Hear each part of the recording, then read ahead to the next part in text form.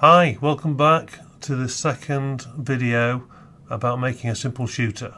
Sorry there's been a bit of a delay. I got a bit of man flu, so it took me out for half a week. Fighting fit now and can carry on with this game. I had to remember all the source code and look at it again because I'd totally forgotten what I'd coded. So if you remember last time we had the game running, we could move left and right the player ship, and we stopped it from going off the sides of the screen. Okay, so not much of a game yet, so let's make this ship fire a bullet. Okay, so what we need to do, we have a variable here called laser fired. This is a flag, so we're bringing this in the main.agc. We're defining it as 0.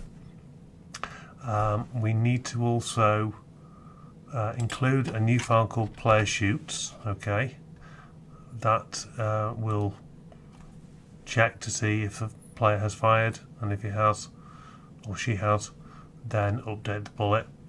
And we need to call that within the main loop. So in the do loop here we've got player shoots.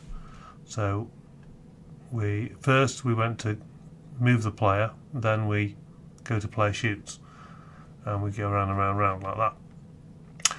Before we do that, we have to go to loader, because we're going to load in a laser image. Okay, and then we're going to create a laser sprite with create sprite with sprite number 2 with image number 2, because there we are, laser.png. And then we're going to position the laser off screen, because we don't want to see it straight away. We want to keep it out of the way. So that's what loader does. It's loading in the player ship and now the laser. Okay, and we go to player shoots. What does this do? Okay, so as remember, from the main loop we call player shoots, and it will check if, so the if statement. I don't think I talked about ifs last time, and I should have done.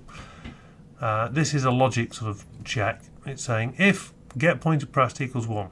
What does that mean? Well, if you're running on a Windows PC or a Mac or Linux, then if the mouse pointer has been pressed, then that is true.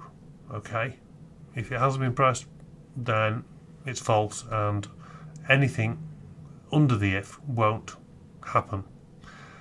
So let's imagine we do click the button and laser fired equals 0. Okay, why are we checking that? So we're saying if we've clicked the button and laser fired equals 0, which it will do initially, because if we remember back in the main loop, we defined it here, laser fired equals 0. That means there's no laser on the screen. Then this is true, so we can start the laser. So when we set laser fired equals 1, we're saying now we set that flag to 1. The laser has been fired, because we don't want to keep generating the same bullet while it's going to be travelling up the screen.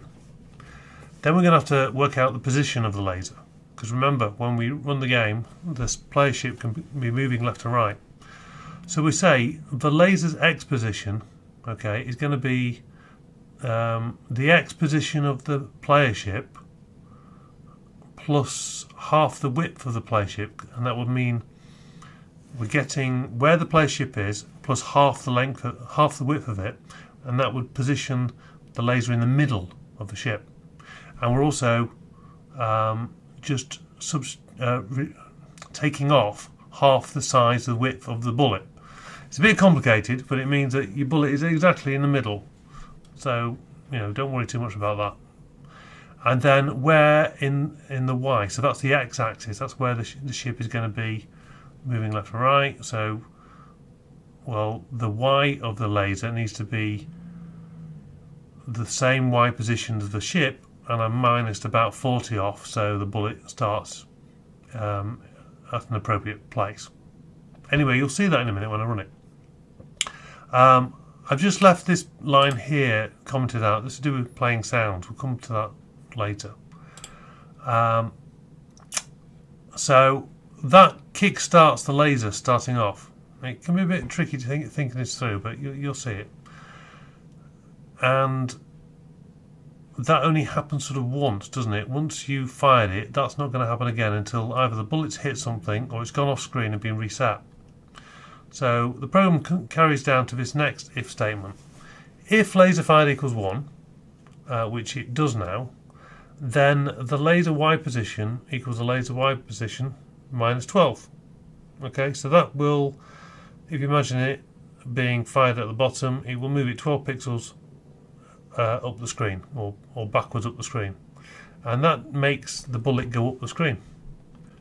Now in this check here, we're just seeing if it's gone off screen, and I do that by seeing if the Y position, called laser Y, is less than a minus value of get sprite height of the laser.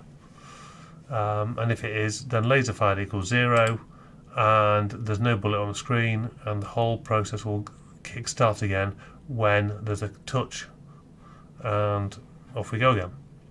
And finally we need to actually position the sprite based on laser X and laser Y.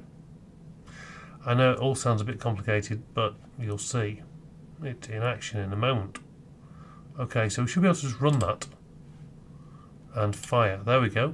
There's a bullet, and you see it starts at the bottom, fires to the top. Okay, let's just play with some values. Let's not do 12, let's just do, say, 2. And you can see it's much slower going up the screen, not very exciting. That's why I moved it to 12. So that's what that number does there.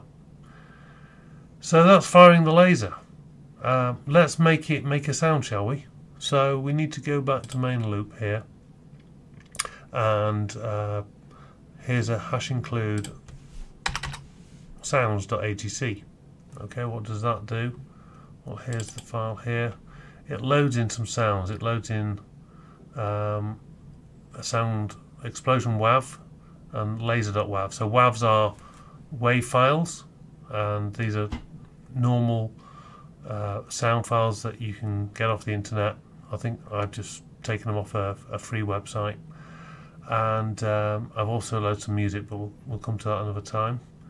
So go back to player shoots, and if I put this line back in, play sound laser. So laser, if you go back to sounds.agc, laser equals the load sound of laser.wav. Okay, so that gives it a value. Run the game. Oh, no sound. Why no sound? Interesting. What did I miss? Have I not included something? I'm not playing the sounds, no. Oh, load sounds. There we are. So, yeah, I included the sounds, but I didn't do the loading. So we've got to remember, main does all this initialization of the program. There we go. Alright, so now we've got a ship. In fact, I'll just run that again. So run that, the sound plays, and we can move the ship, and you can see that the bullet comes out at the right place. Now we just need an enemy to shoot.